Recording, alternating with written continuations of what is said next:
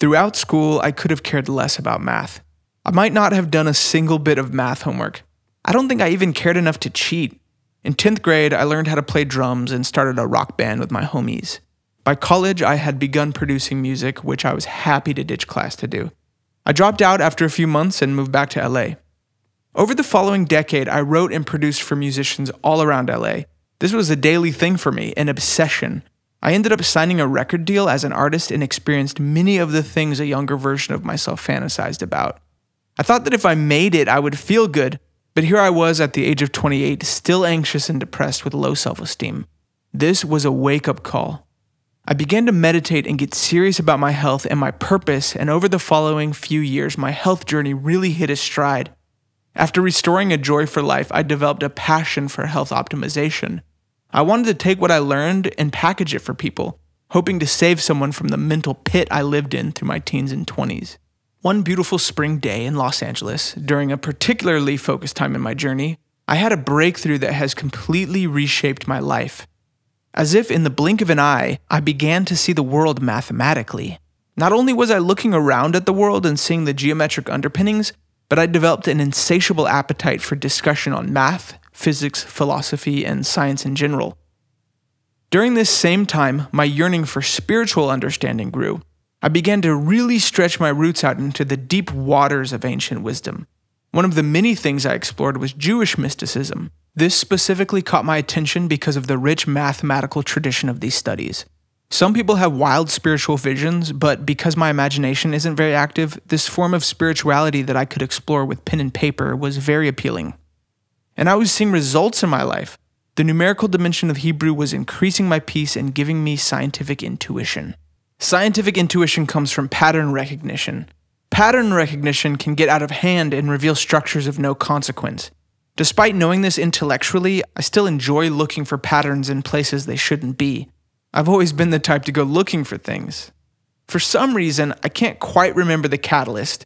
I started looking up the first occurrence of the values of Hebrew words and phrases in the decimal expansion of pi. It started as a curiosity. Wouldn't it be cool if there's a message encoded in pi? I wanted to find magic, while not necessarily expecting to, just having fun. I looked up a handful of numbers over the course of a year or so, but when I looked up the number 3773, something caught my eye. It started simple. My train of thought went something like this. 444 is the value of Mikdash, which is a sanctuary, and describes the Temple of Solomon, followed by 03070, which is a sequence that happens every 100,000 digits or so, and has an elemental relationship to 3773. This was enough to interest me, and 6180 being the inverse of the golden ratio added to the intrigue. There are two ways numbers manifest in pi. The first is in the digits of the decimal expansion. The second is the ordinal place number or location where these numbers appear. In regards to 3773, this is the first occurrence, and this is the 3773rd place. I'll tie this all together. But before I go further, I want you to know that this first anomaly I found in pi ended up not being an anomaly at all. I verified and cross-referenced the system with the numerical values of thousands of scriptures and words.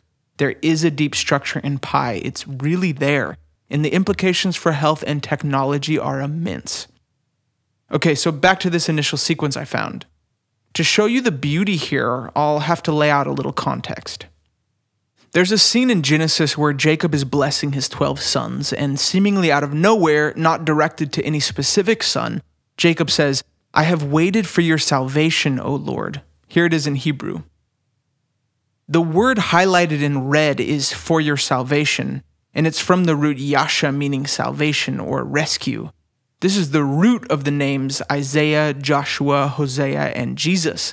In this case, the four letters in this phrase, "for your salvation," spells out the name Yeshua, which is Jesus in Hebrew, and this is the first place these four letters appear together in the Torah. All the letters of this verse have a numerical value, and we can add them up to find the numerical value of the whole verse. I'll do that quickly. Yeshua is equal to 386, including the letters surrounding it, we get 836. The central word is associated with waiting or patience and equals 526. The final word, Yod He Vav He, translated in this verse as Lord, is equal to 26.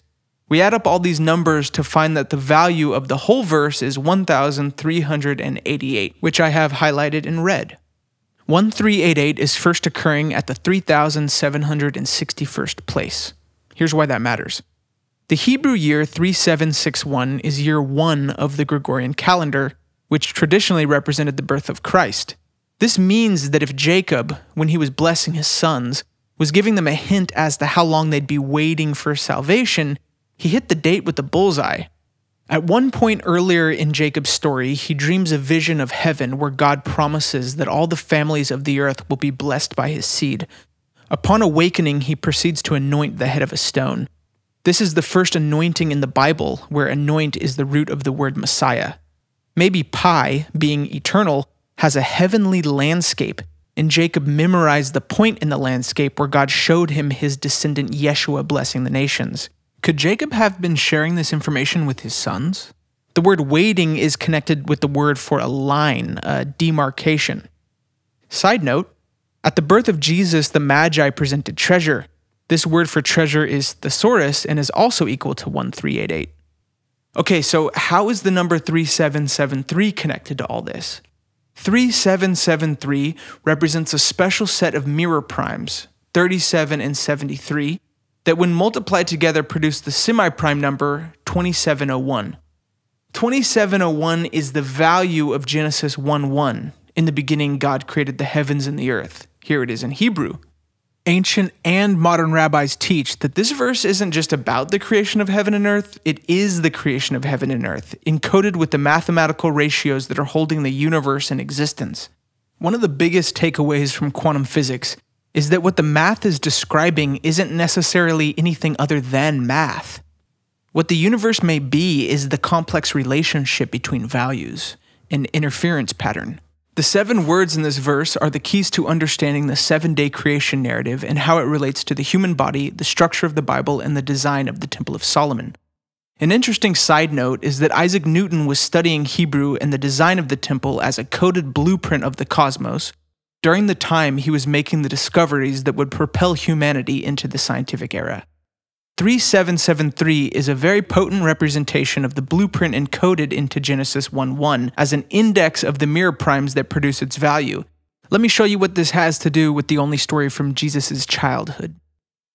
In Luke 2, there's a scene where a 12-year-old Jesus, being accidentally left behind in Jerusalem after Passover, is found in the temple where, to the amazement of all observing, he's insightfully questioning the teachers. If the 3,761st place represents the birth of Jesus, then his 12th year, where he's inside the temple, would be at the 3,773rd place, where 3773 represents the temple. 3773 as a representation of the temple goes much deeper than I'll lay out in this video. But for the curious among you, here are a couple verses that both have a value of 3773 and reference the temple. Hopefully this system will start opening up to you. Quick recap. The first time the name Yeshua appears in the Torah, it's in a verse whose numerical value correlates to year 1 of the Gregorian calendar via the 3,761st place in pi. Counting 12 years from this point, we reach the 3,773rd place in pi, and because this number correlates to the temple, it's symbolic of a 12-year-old Jesus in the temple, which may be why it's the only story from Jesus' childhood. In the same way that we can count back 12 places from the 3,773rd place to find the birth of Jesus, when we count back from the sequence 3773, we land at the number 913, which is the value of the first word of Genesis, Bereshit, which means in the beginning. The book of John starts with the phrase, "In the beginning was the Word." Continuing to look at these numbers like a sort of mythological calendar, 913 marks the crucifixion of Jesus, some 33 years after his birth. The number 3276 that precedes from 913 is Genesis 15:1, where the word of the Lord first appears to Abraham. Altogether, this paints a vivid picture, while still being seen only through a glass darkly. Matthew 5:18. For I tell you truly, until heaven and earth pass away, not a single jot, not a stroke of a pen will disappear from the law until everything is accomplished. Pi is not physical, and the relationship between these numbers existed before the earth existed. For this to be any different means that the shape of the circle would have to be different, in which case the universe as we experience it would not exist. Like I said before, this discovery blossomed out into a project that I'm convinced is at the core of a new science. When I mapped all of the numerical values of the Bible to the place of their first occurrence in pi, I found that the entire thing is filled with this level of narrative complexity. The implications here are paradigm smashing, and I wouldn't be so driven to bring it to people's attention if I didn't think it immediately addresses issues surrounding depression, anxiety, and terminal illness. Let's take care of our beautiful planet and the wonderful communities living on it. If this interests you at all, then subscribe, because we're just getting started.